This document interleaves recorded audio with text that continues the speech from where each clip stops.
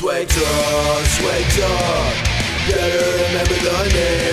SWEGTA, SWEGTA, random is in video games. SWEGTA, SWEGTA, subscribe now or live your life in shame.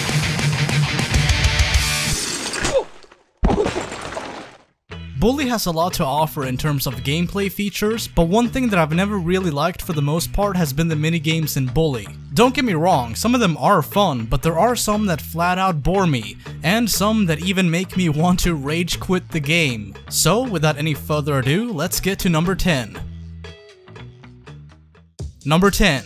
Go-kart races. I know that some of you are going to vehemently disagree with me on this one, but just hear me out. The objective here is to be the first contestant to reach the finish line. Okay, I can deal with that, that's fine. In fact, I can deal with it so well that I don't even have to try. The other opponents might seem a bit difficult at first, but I often find myself running laps around them. There's just no challenge to be found. The only semblance of any challenge is during the first few seconds of the race as your opponents slam into you and make you occasionally drive into obstacles. But it usually doesn't take me more than 30 fucking seconds to go from being last in place to being in the lead. I like the idea of go-kart races, I really do, but they're just too damn easy. There's no fun to be found when the challenge cannot be found either.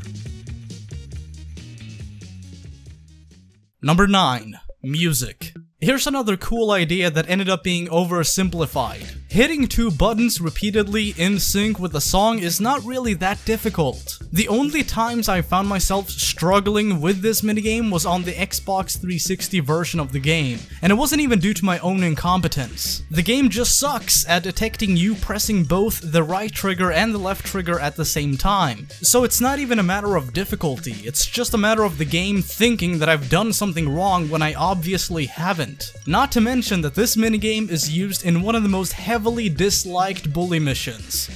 Wanna guess which one? Oh yeah, Nutcracken.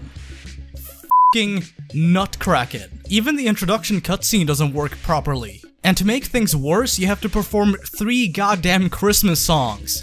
I don't even like listening to this stuff on the radio, so why the hell did Rockstar think that this was a good idea? Yeah, let's take those songs that everybody has heard a million times already on the radio and make Jimmy play 3 of them. It doesn't help that you really don't have anything else to pay attention to. The stage performers are kind of interesting for about 3 seconds, and then you realize that they're just looping the same couple animations over and over again. At the end of the mission, you unlock this horrendous costume that I have not found myself even once wearing outside of this mission. Yay.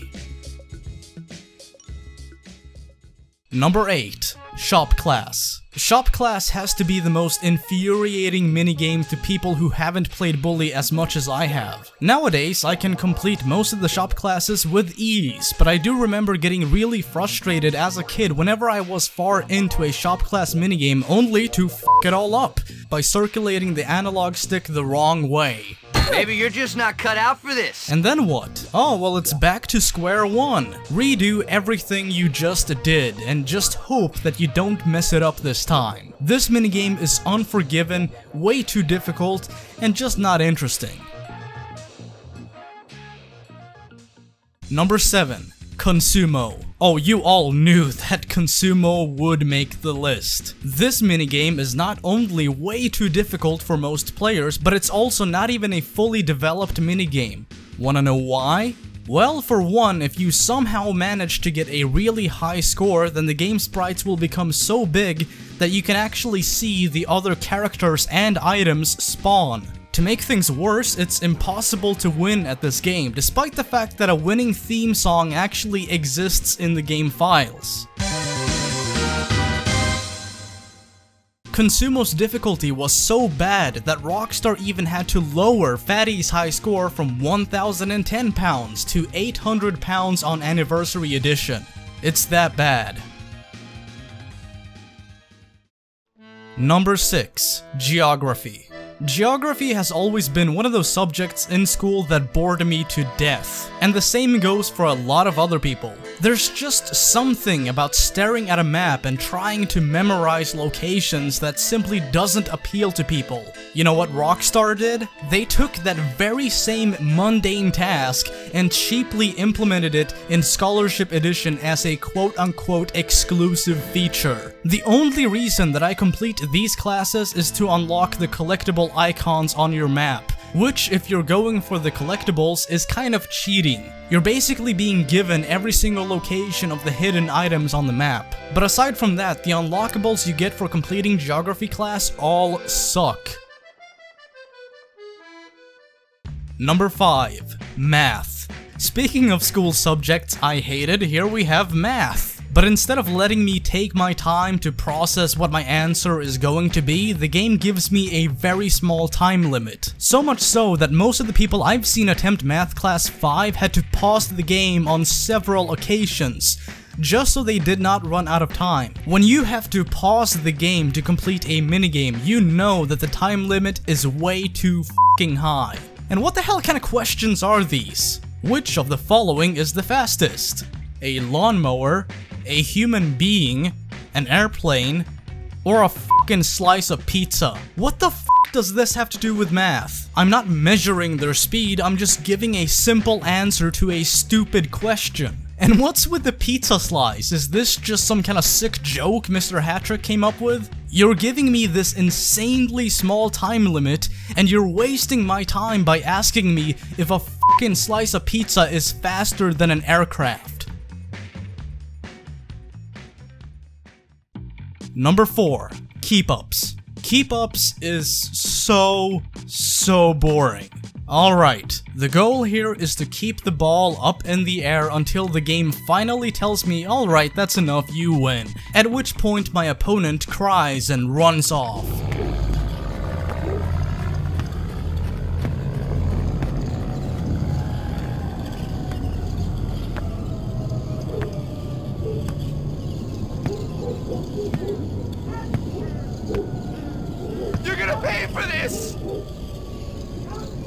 Is this? All I have to do is align the analog sticks in the right direction and I win. I just don't see the challenge in that. What is worse is that you can actually cheat on the PC version. Just get a 360 controller, enable it in-game, and rotate the analog sticks until the minigame ends, and voila!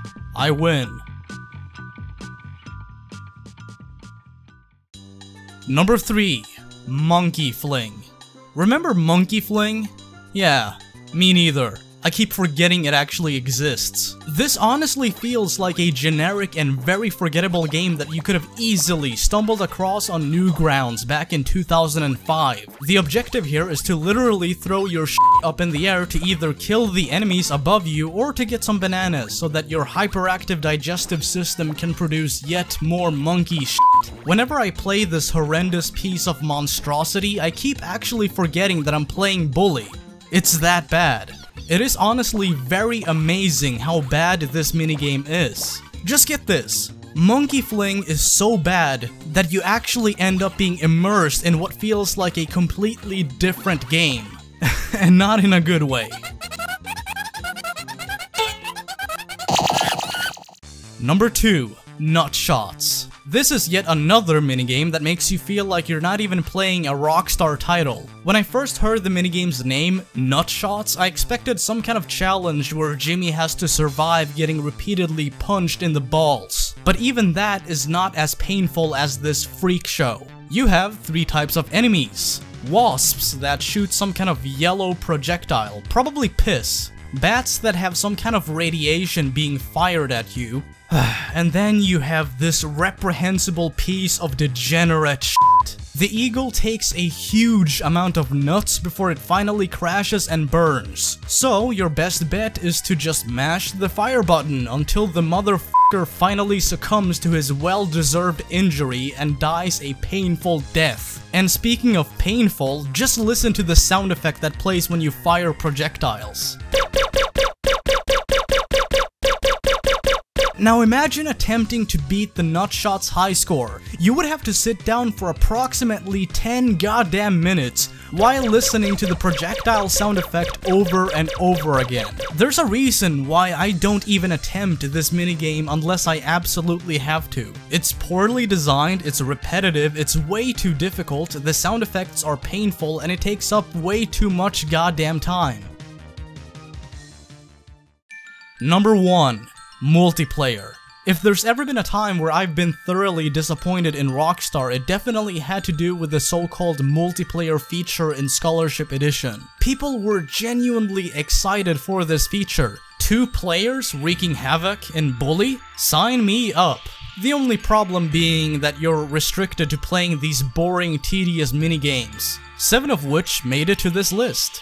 When I was about 12 years old and I first started playing Scholarship Edition after picking it up at a local GameStop, I did my best to convince my younger brother to play multiplayer with me. And even he, at age 8, doubted the quality of the multiplayer in Bully.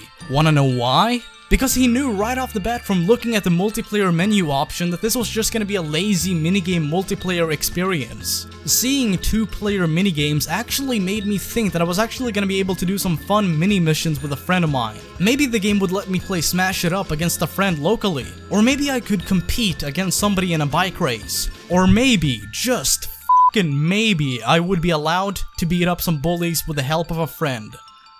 But no. Instead, what we got was this lazily shoveled-in piece of garbage menu option that I guarantee 90% of people have only tried a couple times before getting bored of it. I actually considered having a friend of mine join me in some local Bully multiplayer, but instead of playing it sober, we were either gonna get really drunk or really influenced by a perfectly legal tobacco product. But even as the stupid teenager I was at the time, I knew that there was no amount of alcohol or tobacco that could enhance Bully's local multiplayer in the slightest.